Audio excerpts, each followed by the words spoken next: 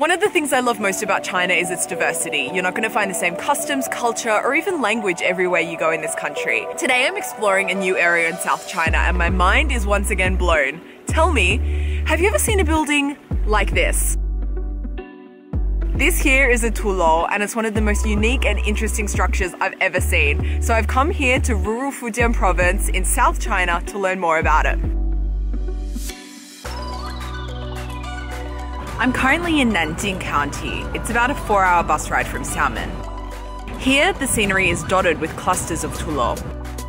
Tulou literally translates to earth building, which makes sense considering the fact that the walls are made primarily of mud.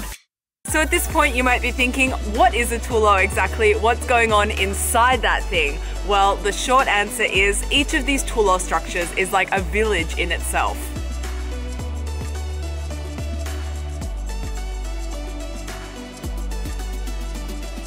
Tulou were originally built by the Hakka people who migrated south to Fujian province from central China around the 14th century. 都是客家人。我们这个是客家建筑，说客家话，跟普通话一点点先去转了。像鸡哦，雄鸡。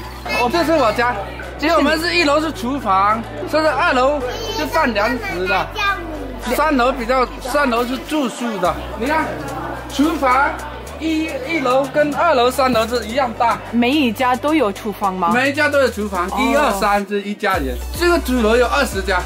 So in this way, each family has a slice of the Tulou for themselves, a bottom, a middle, and a top level. 这个一间房就是这样子，1对1就是这样一搭配。每一个房间都一样吗？都一样，房间很简单，就是一个床铺、一个桌子、一个衣橱。有没有洗手间？啊，没有洗手间。Tulou不能挖水井，因为小号是在楼上有个小马桶，大号是在楼外面。Tulou come in all shapes and sizes, round ones, square ones. You've got the typical 3-storied ones, and then you've got the giants. Tulou, like the one you can see behind me here, can reach 5 to 6 stories high and house hundreds of people. The structure of this Tulou is pretty similar to the smaller Tulou. The biggest difference is instead of having only 1 floor for bedrooms, this one has 3. I guess you can tell by just looking at a Tulou that it was built with safety and defense in mind. I guess what better way to protect your village than to turn it into a literal fortress? 就是为什么以前为什么建Tulou啊？为什么？就是防土匪。以前是土匪，我们有土枪，干燥有土枪，我们打下去，土匪就靠不进来。旁边啊，周边四通八达都有4枪口。这个墙是很厚。1.5米多. And it's actually said that they can withstand gunfire.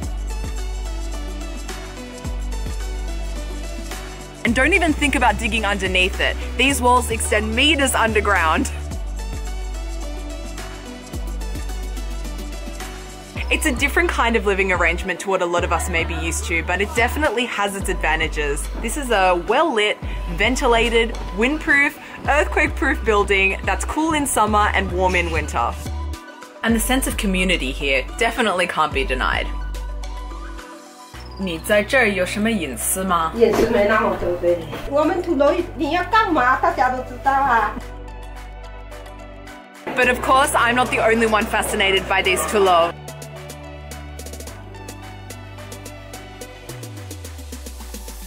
To say that tourism has influenced life in the Tulou would be an understatement. 旅客这么多，是不是影响你的生活？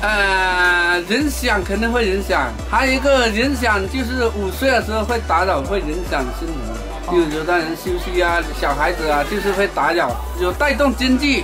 也是一个好处。 Here in the bigger, more popular touristic Tulou, you can find a lot of local industry, a lot of local products, people selling teas and snacks and little dried fruits. 这个茶是你们自己种的吗？这个是我妈妈采的，这个是野生的，现在每年都不够卖。 Today I've already bought 2 different types of tea, you know, just doing my bit to support the local economy. So yeah, the Tulou, touched by tourism, definitely had the opportunity to do quite well for themselves. There are hundreds of Tulou in Fujian province, but not all of them are beautifully restored and tourist friendly. Some of them, like the one behind me here, are kind of dilapidated and run down, hard to access and therefore relatively untouched by tourism. Oh wow. This Tulou here is just completely like uninhabited. It's like half torn down. It doesn't look like anyone has lived in this for hundreds and hundreds of years. I then visited this Tulou. It wasn't half demolished or anything, but it was completely empty. Hello! Yeah, I don't think there's anyone here. 大概也有500-600年的历史。哇，这栋楼还有人住在里面？对对。应该不多吗？对，都出门打工去了，不在家。过年的时候比较多。哦，没开发的比较乱，乱七八糟。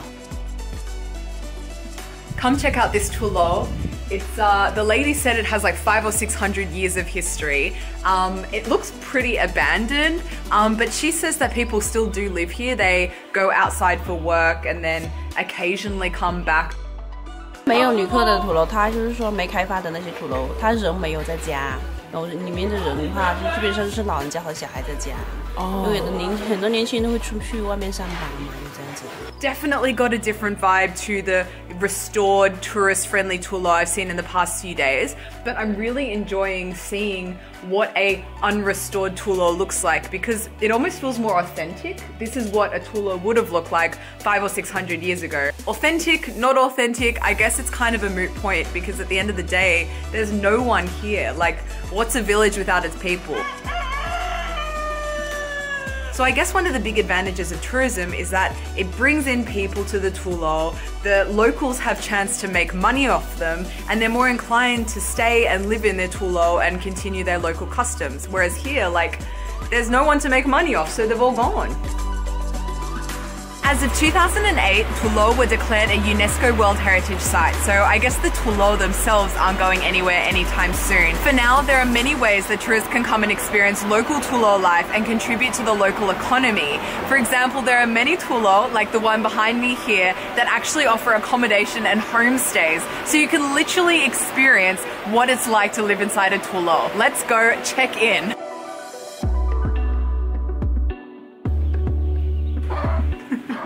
Greeted by chickens.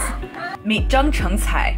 He's the extremely warm and welcoming manager of Tulou Inn. 你一辈子都住在这儿吗？对呀，那因为我们现在旅游啦，发展了旅游有那世界土楼申报世界这个遗产这个成功了，成功的时候，那我们就开一些旅馆，空余的房间，客人旅游人要来可以住。我们整个土楼的环境好。 空气好，空气很新鲜。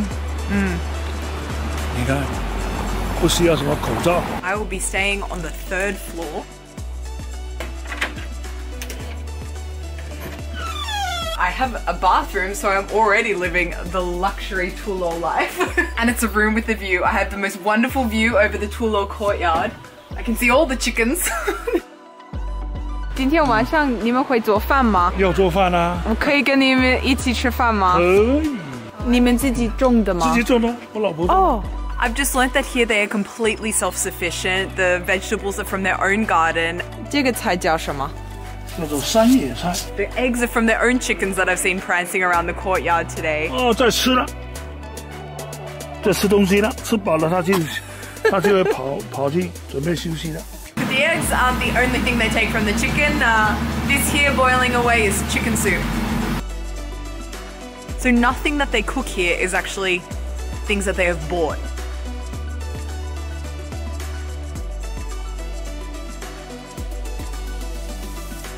You literally can't get fresher than this. We literally picked this out of the garden not 15 minutes ago, and here it is now sitting in front of me ready to eat. This has been an absolutely amazing experience. I don't think there are many places that you can so directly connect with a local culture. I really hope you've liked this video. I hope you've learned something, and I'll see you next time. Bye.